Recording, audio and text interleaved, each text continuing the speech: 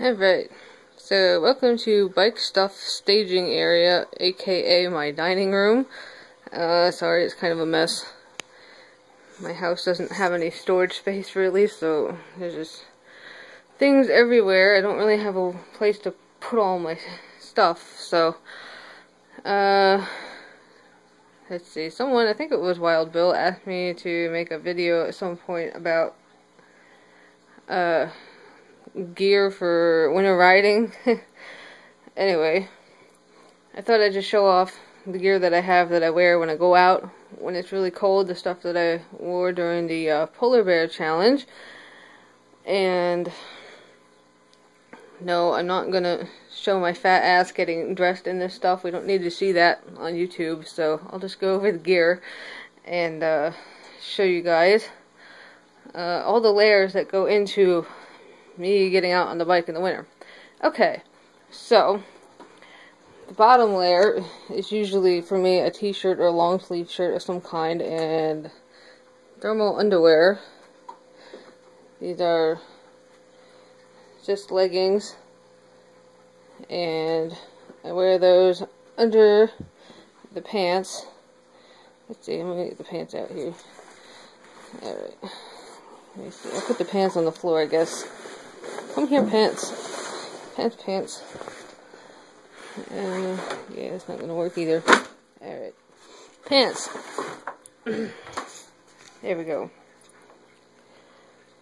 These are Joe Rocket ballistic pants. Yes, they're kind of dirty. They need to be washed. They have a waterproof liner in them, and they're actually really warm. If it was close to freezing, I would leave the thermal underwear at home and just roll with the pants. So, those are the pants. Let's see. Winter jacket hanging on the chair here. And this has a thermal waterproof liner as well. Actually, the outside here is kind of water resistant. So, and I've ridden in the rain with it and the pants just once and didn't get wet. So, I think they work pretty well. Under the jacket, but over said t-shirt or whatever, is the commando sweater, which was recommended to me by NT8. You can excuse the pet hair and my own hair on it.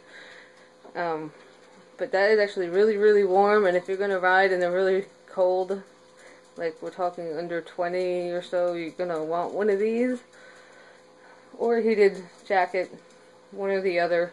This was the least expensive option, and I tell you, it works.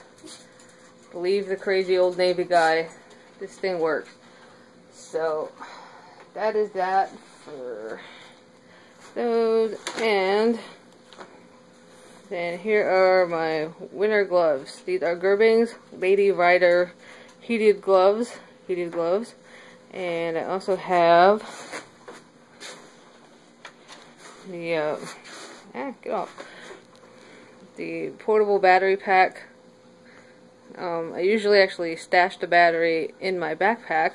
Show you backpack later, but yeah, stash that in the backpack and run the cord under the jacket. Pick that up. And of course, face mask for under the helmet.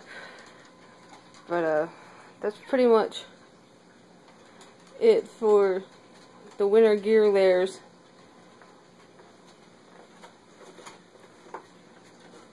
Zoe, get off my pants. Come on. Pants.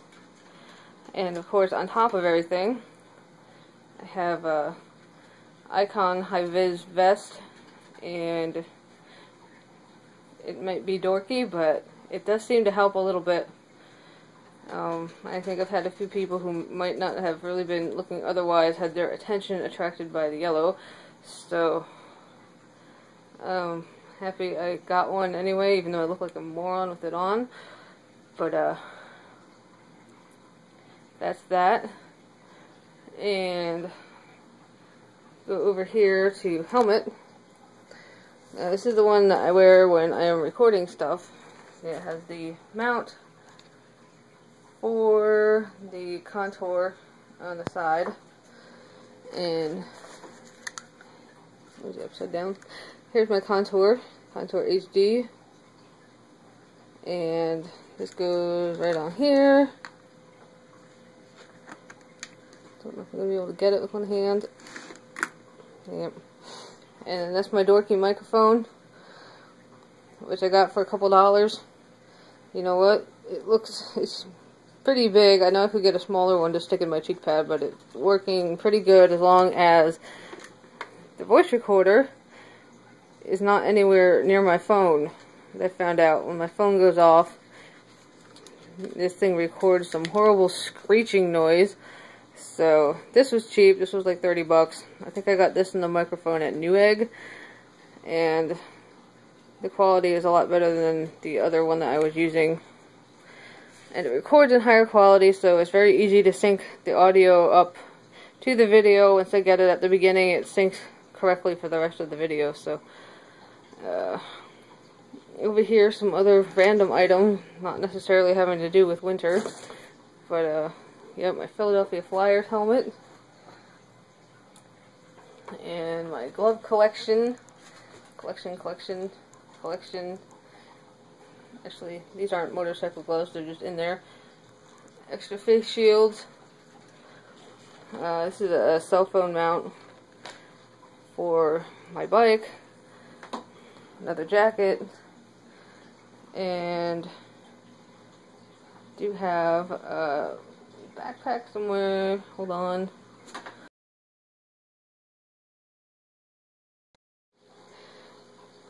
And one more thing is the boots.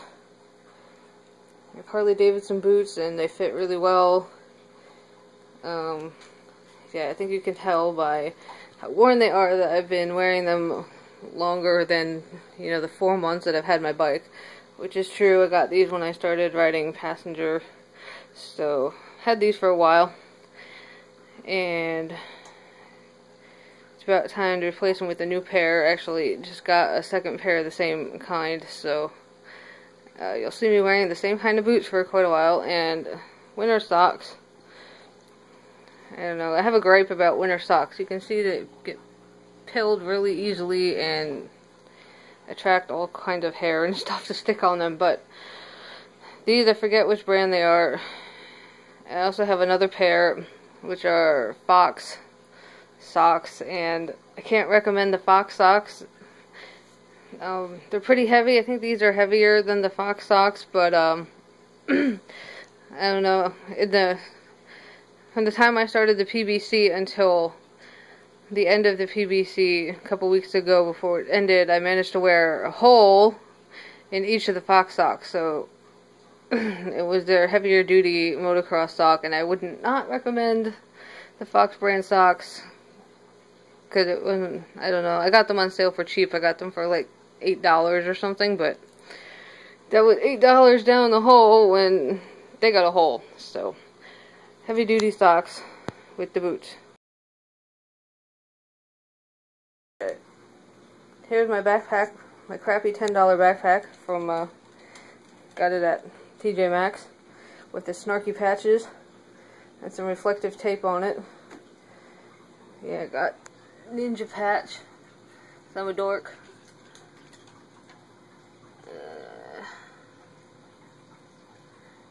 See that, cagers? You pay attention to that one. My favorite one. Just because I'm a bitch. Okay. So that is my quick gear tour with an overview of what I wear out in the cold. And if you guys have any questions, feel free to ask and I will answer them, maybe. So that is all for now.